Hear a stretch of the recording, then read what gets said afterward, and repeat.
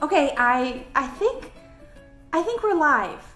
I don't know why every single time I do this thing, it throws me a loop, right? It throws me a challenge. But what I do know is that as long as I keep showing up, one of these times I'm gonna know what I'm doing. That's the idea. Anyway, welcome to Storytime. I'm Kimberlyn, and I'm here at the studio at Life's Work Yoga here in Frederick, Maryland. And in fact, there's a lot of activity today. Granted, it's just me doing the activity, but I have decided to shift my attention towards reopening the studio for real-time practice with real people in the space. Now, fingers crossed that our local numbers continue to move in the direction that will make that possible. But in the meantime, I have a photo shoot coming up, and so I needed to reorient the space so that it does look welcoming for not just me to be here for my personal practice and for broadcasting practices, but also for the foundation practice, which is a place, a safe place to do the practice of yoga. Now, all month long in Storytime and in Coaches Chat and in my social media conversation, I've been talking about ahimsa. This is the foundation principle to yoga philosophy, at least according to the Yoga Sutras written by Patanjali. In fact, ahimsa is the first yama. Yama meaning our virtues, our values, our moral principles. And what I'm noticing about ahimsa in this current climate of physical distancing and all of the extra efforts to maintain cleanliness and safety and protection from something that is purely invisible, right? Obviously, once the symptoms arrive, it's another story, but trying to maintain a wellness practice in an environment that seems so threatening is already a challenge. And it's a challenge because we don't know if our efforts will be fruitful, if it will be a guarantee. Well, isn't that ironic? Because really there is no guarantees in life. And yet when it comes to feeling threatened and taking courageous efforts, a guarantee, a promise, someone who's in charge making decisions helps us to reestablish that calm, abiding space, that sense of we can do this, we got this. So I wanted to talk a little bit about the effort of doing acts of love. And specifically, I talked last week a little bit about what I have delineated as 4 levels of action, right? And so in that sense, they are the action of doing, of non-doing, of redoing, and undoing. Now that may be simple enough to understand that the action of doing is when we choose to do something in a physical way, whether it's by way of our energy, by way of our body, by way of our thoughts and our minds and our feelings. We do something with a layer of intentionality, purpose, right?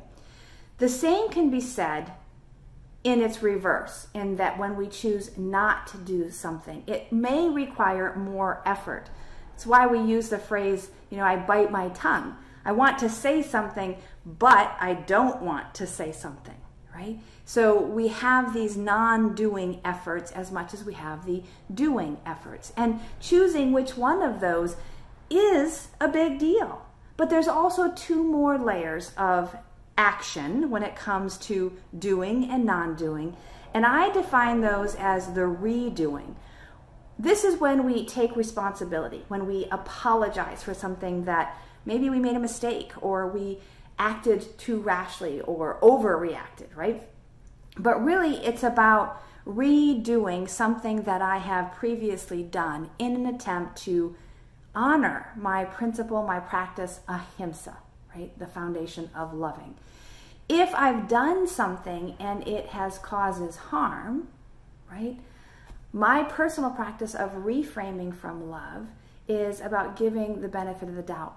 Now a separate practice in and of itself, and yet I find that it helps me hold on to hope, which, interestingly enough, is the topic that we'll be talking about next month in March. So hold the thoughts on hope.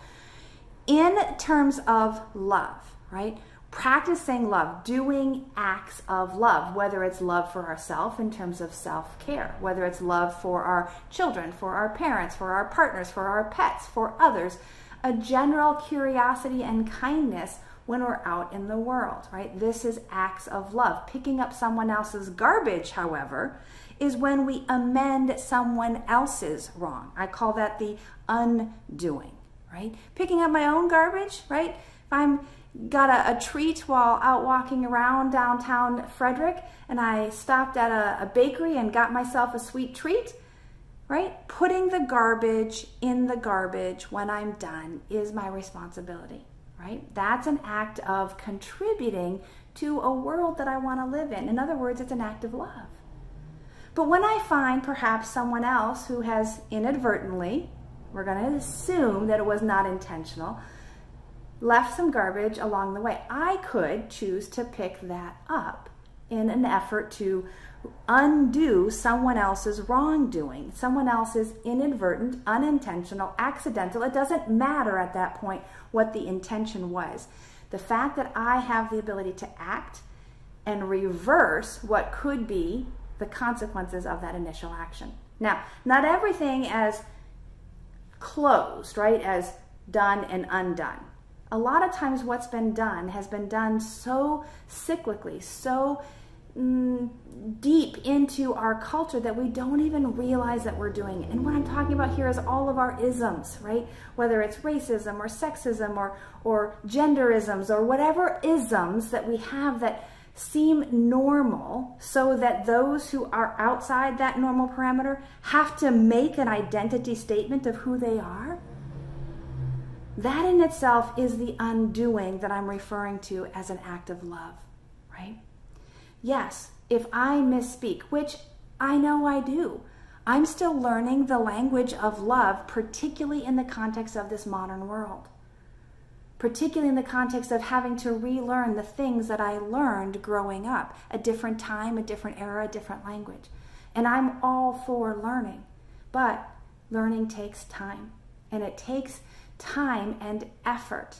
Have you ever noticed that some things are harder to learn than others? Just like some things are harder to do than others. Lifting a 20-pound barbell is a lot more difficult than lifting a 2-pound barbell.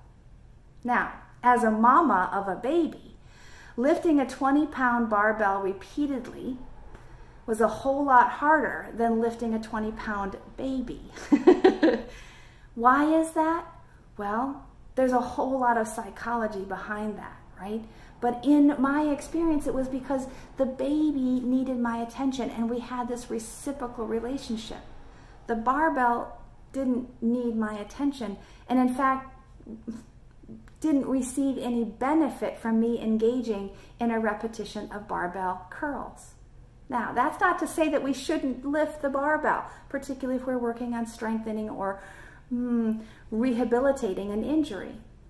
But for sure, we want to be able to connect and interact with the baby, whether the baby is an infant or the baby is now an adult and in this moment asks for my attention, right? The relationships that matter most, those are the ones that I want to give my attention to. Those are the ones that I want to choose wisely what kind of action and fundamentally how that action can reflect love. So, how do we get specific in that? If I'm looking for ways to act in love, it's not about getting approval. It's not about being seen as being someone who is generous or loving. It's about actually being someone who is generous and loving. So in that sense, intentional inaction. For my self-care, right now is avoiding things that are made with ingredients that hurt me. I'm lactose intolerant. So I am avoiding, actively trying to avoid things that contain milk. However, to replace that, or instead of milk, I'm doing something different. I'm using alternatives to milk in order to still have that sensation or that kind of experience of, say, milk in my coffee. These are not necessarily worldly actions of love, but they are ways in which I can self-love and navigate little habit changes to move my impact of my social existence more towards the arc of justice, as Martin Luther King Jr. has encouraged us to trust that history is moving in that direction. I hope that I am contributing to that arc towards justice. So in this nation, or in this notion of my self-care, redoing past mistakes, right, is also about learning how to adjust my daily practice so that it is honoring. Let me give you an example. I love exercise, and I have been an exercise junkie my entire life. It started with dance, and then as I got more into my teenage years and my young adult years, it actually became a compulsion of addiction, and I was over exercising. And so today, no longer in my 20s or 30s, barely in my 40s, I still have some residue of that addictive behavior towards exercise. And so one of the ways that I practice new techniques of strategies and new kindnesses, new ahimsa in my healthcare, in my wellness routine, is to practice more rest. That's the foundation of the strategy Breathe, Move, Rest that I teach here at Life's Work Yoga. So what does that mean? It means that I'm trying to learn from my mistakes of where I pushed my body too hard to the point where I caused injury and potentially forever permanent harm. Now, I rehabilitate my shoulder all the time, but the fact of the matter is it was my over pushing that caused the injury or caused the accident that resulted in my injury. Also, with that said, I'm still working to amend some of the lessons that I taught my children unintentionally about fitness, about appearance, about exercise, about food, and finishing your plate, for example. So amending those past misteachings, my own mislearnings, is part of my daily living of ahimsa and of my own personal self-care, as well as the loving that I show to my friends, my family, my students. So those are a few examples, I hope, that can make ahimsa more tangible.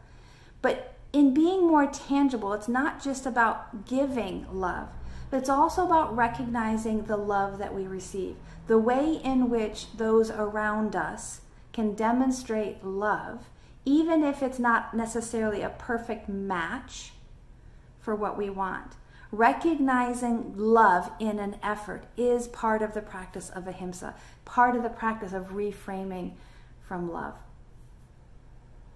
So, I would love to hear from you in terms of how is ahimsa your practice of choice? How are you doing and non-doing things that contribute to love and good and hope? And where is it perhaps there is efforts to redo and undo things that did not land in the way that you had hoped, did not reflect the love that we want to share, that we have to give?